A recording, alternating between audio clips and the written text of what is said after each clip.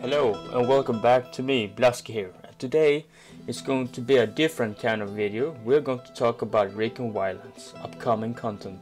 So we all know about the Recon Wildlands, the game. Some of us took the time to get an early experience of the game by playing the beta.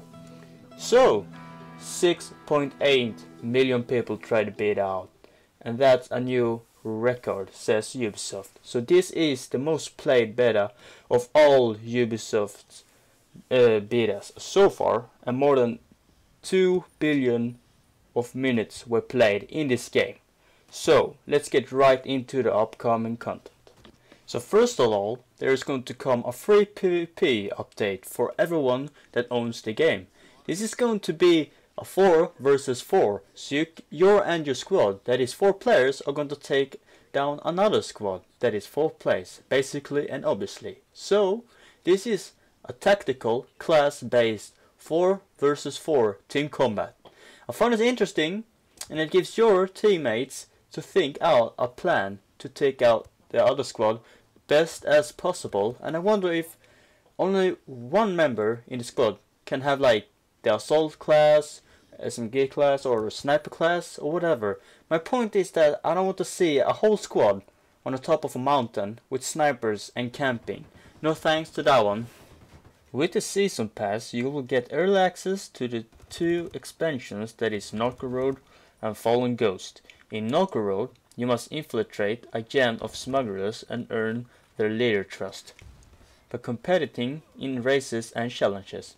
In Fallen Ghosts is about your squad running from their downed helicopter to escape some powerful new enemies that are hot on the trail.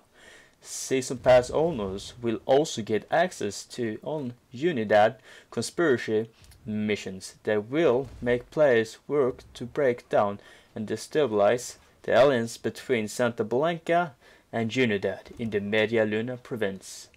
The Peruvian Connection Pack is about players will be able to play through the Peruvian Connection missions as well as receive 7 gear patches and an exclusive Bolivian minibus vehicle and equip packs that includes outfits like the Unidad and the Santa Blanca and the Rebellion. This pack includes weapons such as an AK-47, Unidad LMG, and the Santa Blanca Golden M1911.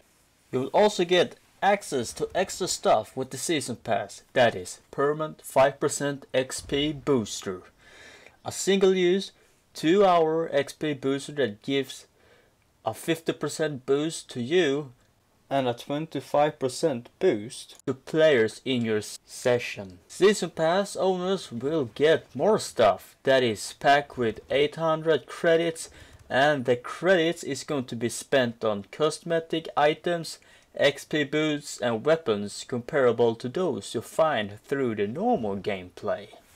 So now you know about the upcoming content to Recon Wildlands, and I hope you learned something and enjoyed the video. Make sure to like the video and subscribe as well for more content like this.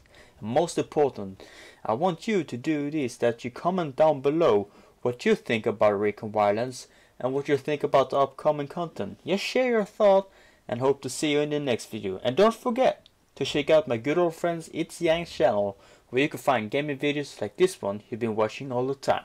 Peace out.